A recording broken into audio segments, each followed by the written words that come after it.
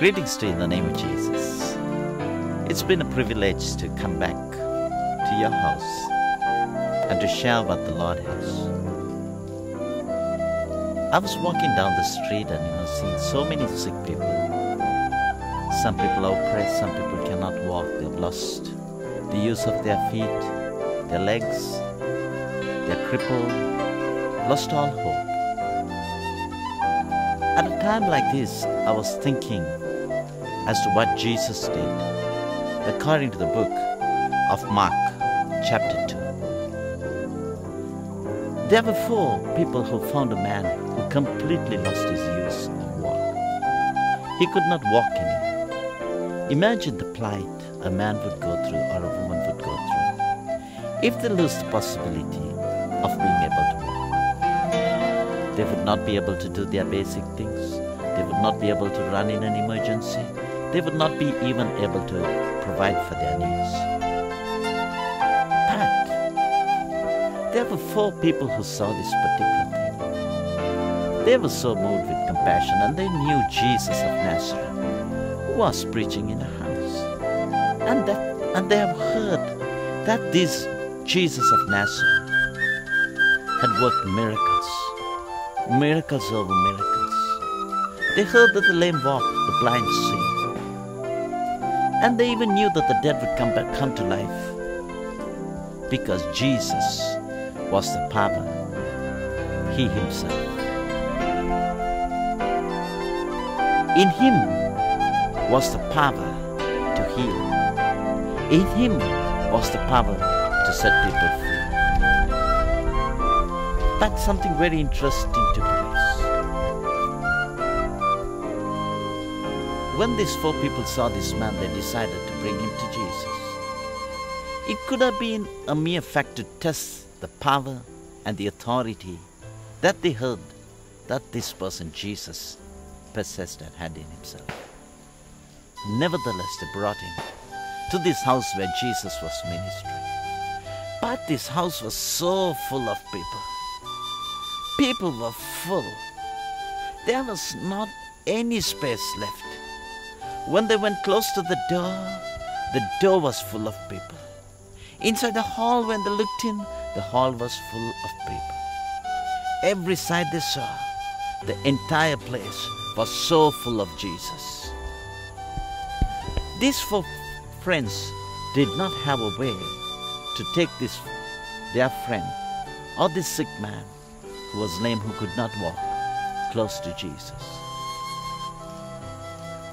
But we see people, who was close to Jesus were listening to what Jesus had to say. They knew, He was the great I am, the great Almighty God, the God who could heal, the God who could deliver, the God who could bring salvation to the people. But these 4 people could not take this man to Jesus. There were people so full. You see, sometimes the people who kept on hearing Jesus, the words of Jesus, these particular people knew that Jesus could heal. They could have probably seen instances where Jesus marvelously healed people. But at this particular moment of time, they see a man who could not walk. He's been helped by people, but they did not make room for this sick man to reach Jesus. Sometimes we could be an obstacle for someone to reach out to Jesus, to reach out and touch Jesus, or reach out to be touched by Jesus, to be healed. But this man was sick. He could not walk, but his 4 friends are getting together. They're coming out, they are devising a plan, because they looked through the window and they could not find a space. They looked through the door, they could not take this man close to Jesus. Therefore they decided to overcome the obstacles, to overcome the difficulties. I want to ask you, maybe you are listening to me, having so much of obstacles, having so much of problems, having so much of things not knowing how to handle. But maybe you have an obstacle to come to Jesus. Or maybe you have an obstacle to to lead someone to Jesus. Listen to me. This particular people who brought this man to Jesus decided they need to somehow or other take him close to the Master.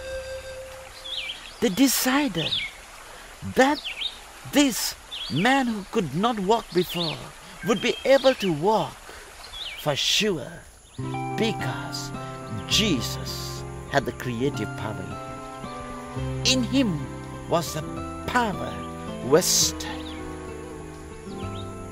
Therefore, this particular people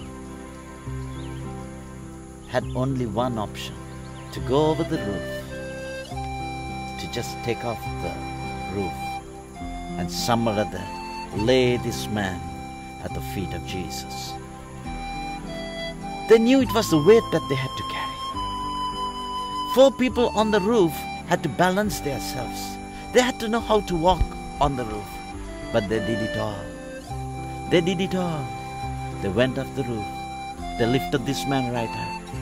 And also they found a way to bring this man close to the feet of Jesus. And imagine what happens when these people just decided that this man needs to receive his miracle. They in their heart perceived nothing is going to stop them. Nothing is going to stop them. Maybe this man who was sick would have told them, my whole body is aching. Please don't do this to me. Please don't take me up the roof because I'm scared you may let me down. The people were an obstacle. The situation around was an obstacle. Everything that seemed to be an obstacle, these 4 people wanted to overcome. Therefore, they just went over the roof and laid him at the feet of Jesus. And Jesus is seeing, something just coming right in front of him. And he sees this lame man who could not be walked is helped by 4 friends.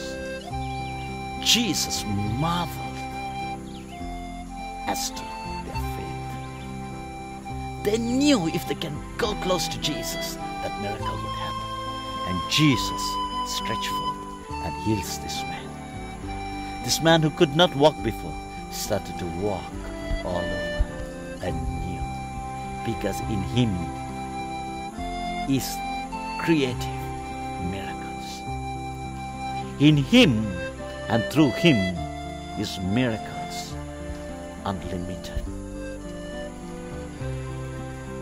It was just 4 people's faith that brought healing to this one man. This day, I want to ask you, what is troubling you? What is troubling you? Is it you being unable to move that is troubling you? Is it a cancer that is troubling you? It is a sickness that is troubling you?